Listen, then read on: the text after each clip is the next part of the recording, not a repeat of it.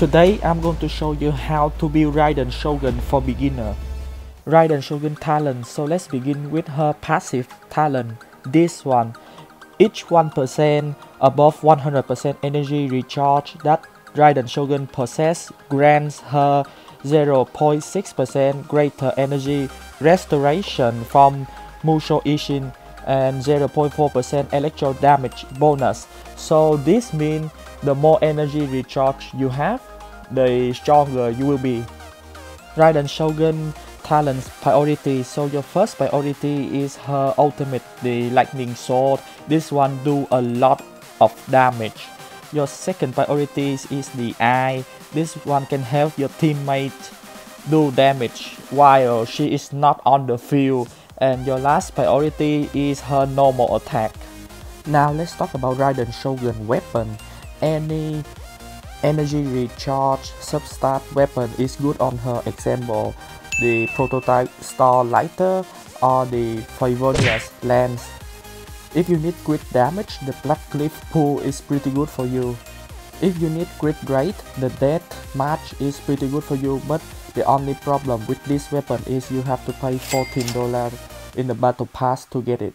The best 4-star weapon for Raiden Shogun is the Catch, because that weapon substat is energy recharge and it's also increase Raiden Shogun ultimate damage, but I don't have that weapon on my account right now to show you. Okay, let's move up to 5-star weapon. The Skyward Spine is good for her because that weapon base attack is pretty high and that weapon substat is energy recharge. The best weapon for Raiden Shogun is the Engulfing Lightning, because this weapon has high base attack and its substat is also energy recharge, and this weapon also increase your attack based on your energy recharge. Now let's talk about artifact for beginner. There is only one good artifact set for beginner, that is the Exile set. 2-piece set will increase your energy recharge 20%, and with 4-piece set using an elemental burst generate 2 energy for all party member. So the 2 pieces and the 4 pieces is all good. You don't need to farm artifact set until AR45, because at AR45 you will guarantee 5-star drop in the artifact domain. Okay, so let's begin with the hat. Your main stat should be attack, and your substat you should prioritize energy recharge, attack percentage, crit damage and crit rate. Next is the cup. So if you have a lot of energy recharge on Raiden Shogun, you should prioritize your main stat is attack and your substat is energy recharge, attack percentage, crit damage and crit rate. For the sands, or I call it the clock, your main stat should be energy recharge and your substat you should prioritize energy recharge, attack percentage, crit damage and crit rate. For the feather, the main stat will always be attack and the substat you should prioritize energy recharge, attack percentage, crit damage and crit rate. For the flower, the main stat will always be HP and the substat you should prioritize energy recharge, attack percentage, crit damage and crit rate.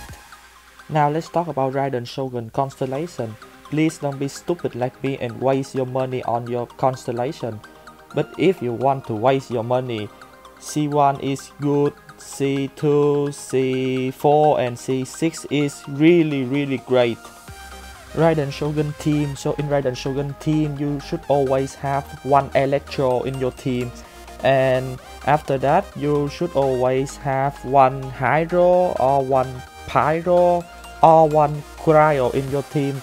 And now you are wondering, why is that?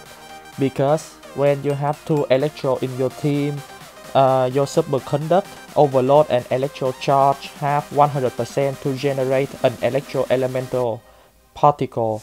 How to use Raiden Shogun is really easy. You just need to drop her elemental skill and then swap to everyone else and use their ultimate and then swap back to Raiden Shogun to use her ultimate. That's it.